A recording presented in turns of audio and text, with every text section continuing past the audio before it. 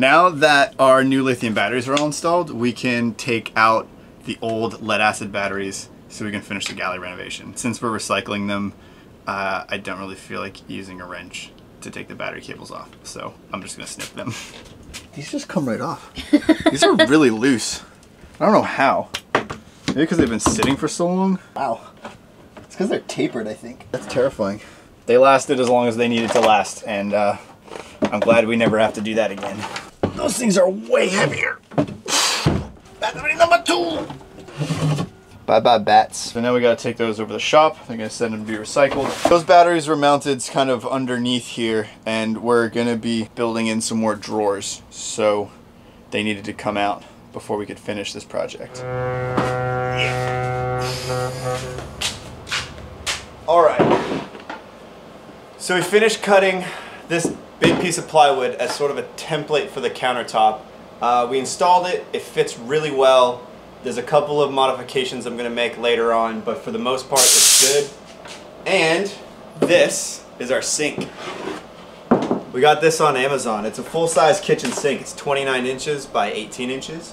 But we really like it because it's got this section. It's raised up a little bit and has this drain section, so we can wash dishes and stack them in there to dry, which is perfect. Normally in a kitchen it would be mounted long ways, would be side to side. We're going to mount it so that it goes front to back in our countertop. And that way it doesn't waste a whole lot of space, and we have this space in the back to dry dishes. It is made out of composite quartz. So it's quartz, but it's squished together and form molded in a resin, so it's really hard. It's really durable. It's not stainless, so it's not going to rust. It's not porcelain or ceramic, so it's not really heavy. Yeah, I think it's going to work really, really well. It's designed to be an undermount sink, and normally in a kitchen, you just kind of glue the brackets to the bottom of the countertop and use the brackets to hold it to the bottom of the countertop. But since it's a boat and everything moves around a little bit more, we're going to keep this piece of plywood, and we're actually going to do a drop-in mount of sorts for the plywood, and then use a router to make it flush so that the Corian goes over top and it still looks like an undermount sink, but it's really more of like a sandwich between the Corian and the plywood. Yeah, time to cut a hole.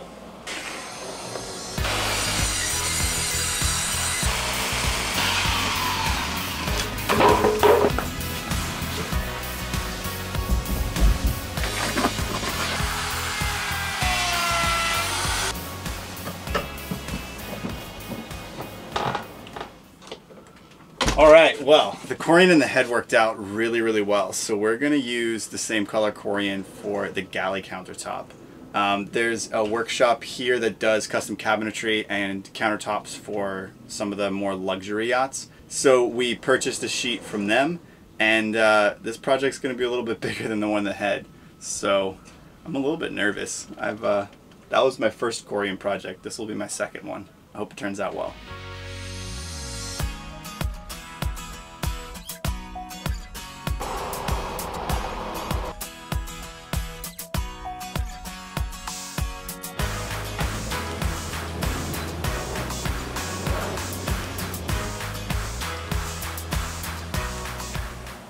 Well, I'm about to cut the hole for the sink, and it's always a little bit nerve-wracking because there's really no room for air. Double check everything multiple times for spacing and alignment. And then you plunge around router in and hope you don't mess anything up.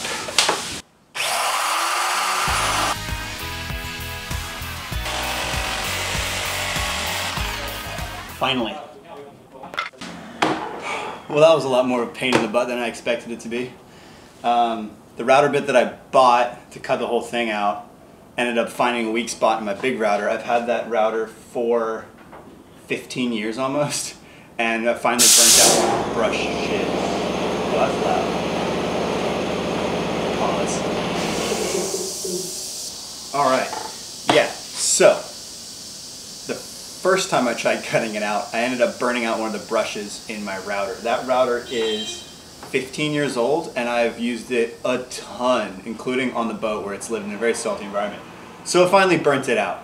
But I have this spare router, and so I put the little bit on there, started going around like 1/8 inch passes, going around, and then I made it down deep enough that I actually couldn't get it down into the material far enough. without hitting the bearing, so I had to end up cutting it out with a jigsaw, like rough cutting it with a jigsaw, and then finishing it with that router again.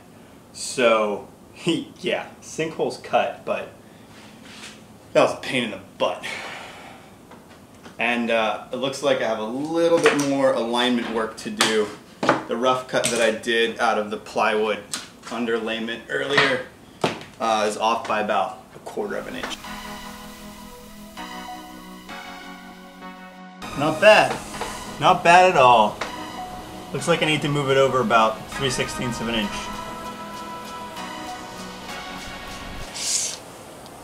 Well, I just drew out the drain, the dish drying rack.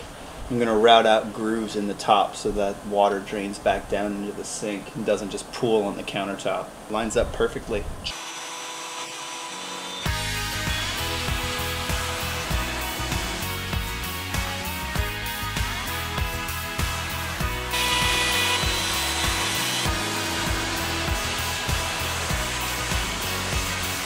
I think we're finished cutting the wood, the 3/4 inch wood that's going to act as a base for our countertop, and cutting out all the spots for the sink and to access Hefty Susan over here.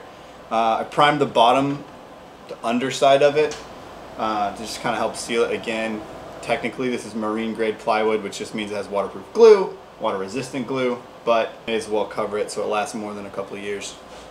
Now we just have to bring it back to the boat. So we changed dock yesterday because now we're a little further away from the shop, but the cool thing is that the office is letting us use one of the golf carts to carry our stuff back and forth.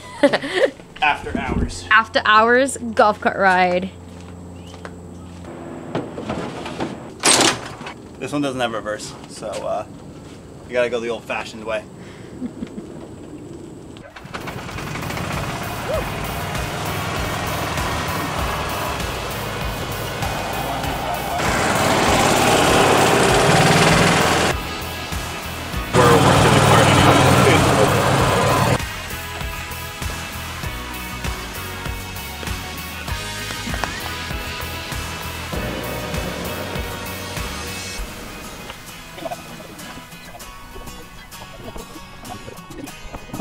Hopefully it fits. Should just fit ever so nicely. Boom.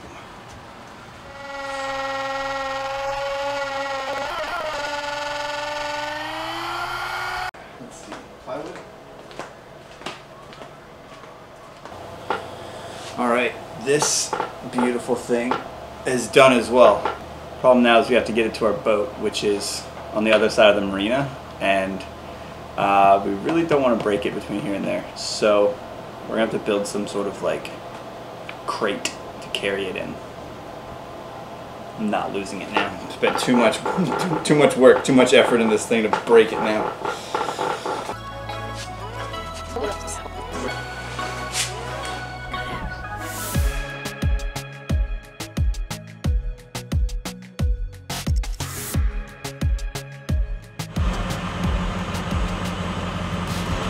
Well, we got up this far. Now we have to take it from the truck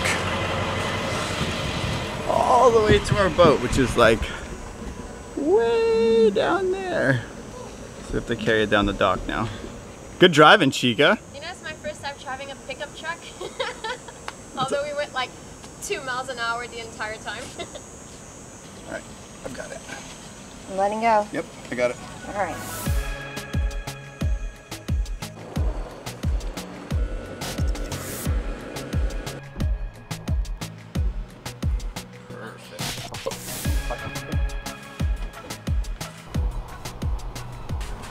All right, last night we test fitted the Corian countertop and it fits really, really well. So today we pulled it back off and I'm about to put a coat of primer on top of this plywood again, just to sort of seal it, hopefully make it last a little bit longer. And then once it's dry, we'll permanently install the sink and the countertop. I'm using the same primer that we got in the Rio. It's an epoxy primer, and it dries really hard and creates a pretty good sealed surface. It's always tricky doing something like this inside of the boat because much as you can protect everywhere, you can't protect everything. Trying my best not to make a mess.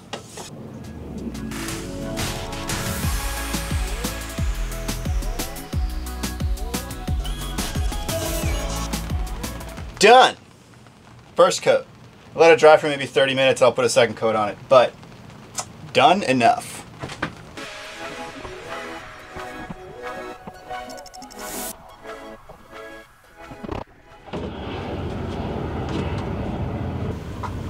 Finally time to glue it down.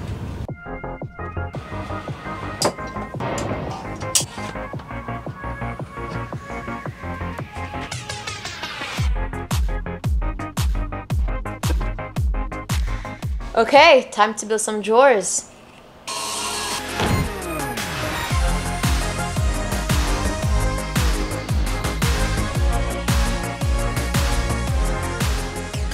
Look, we just make boxes.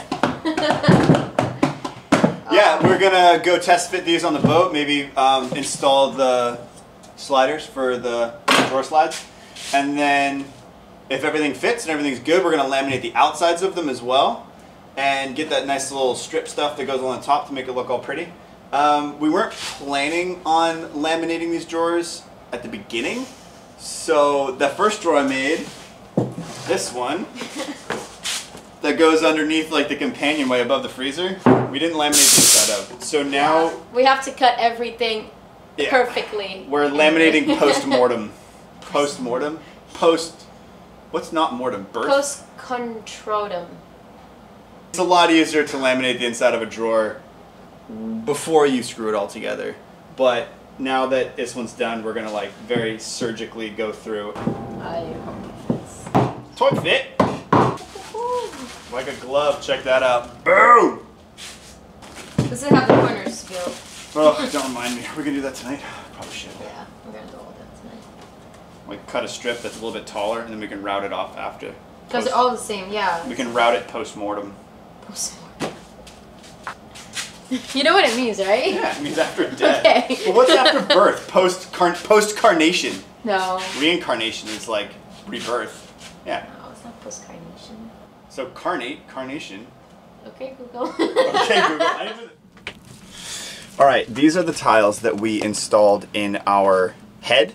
They have like an adhesive foam on the back and they worked really, really well and we liked them. So we're going to install them on the backsplash and the galley as well.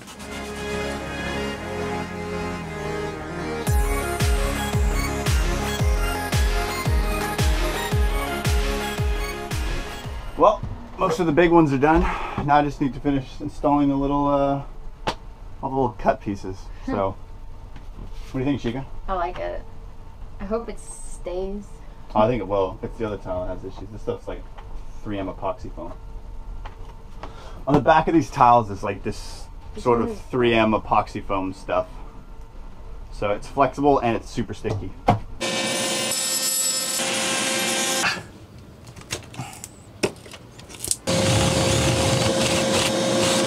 One of the issues with having such a deep sink now, since we rotated like a normal sink sideways, is that getting a faucet that's not in the way. Because if we had like a normal like up and over faucet, it would be either in the way of the companionway steps coming down, or in the way of the countertop, or it would be up against here. So after a little bit of research and a little bit of digging around, we decided to go with a pot fill.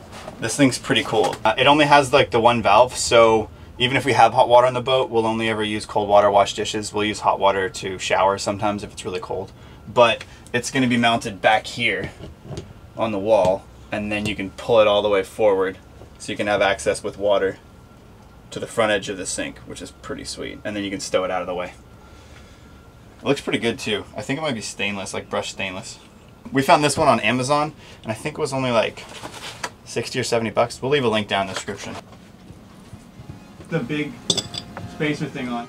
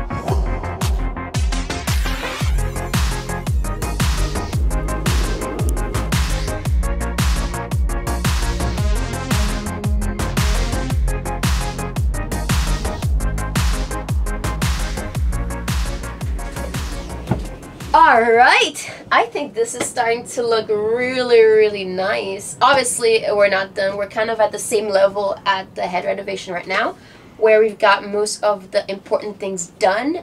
We still have a few things to figure out, like what we're going to do with the hull on the side and what we're going to do with the other side. We have to finish the tiles, we have to add some lashes, finish the laminating, do the plumbing, and other little small details. But we're at a good point so you can get the idea, and it looks really cool. I like it. And if you liked it as well, make sure you leave a giant thumbs up. And if you haven't already and you want to see our lovely faces again, make sure you subscribe. And then we'll see you on our next video. Until then, guys, cheers!